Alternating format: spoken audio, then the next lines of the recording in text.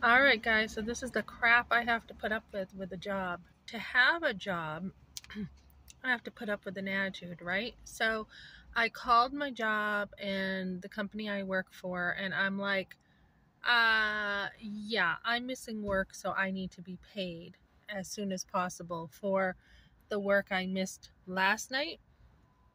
And we need to get together. And she's like, well, I don't know if we're going to pay you for last night because you were told to come in at 4 to deal with this. And I'm like, look, I was out of town. She's like, but you said you would be coming in at 5, right? And I'm like, yeah, but I said I'm not coming in early because I have other things to do, right? So she's like, well, that's your fault.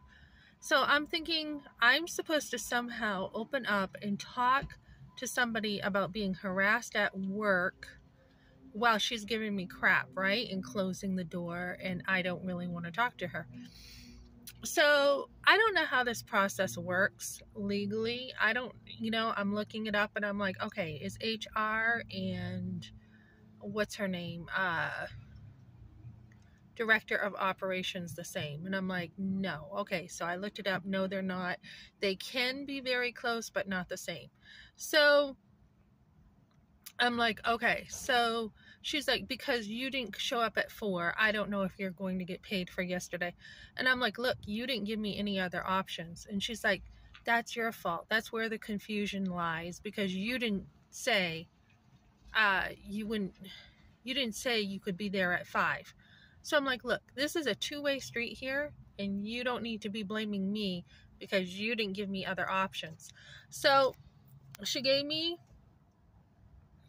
I said, look, I'll come in today at 4 and we can talk about this.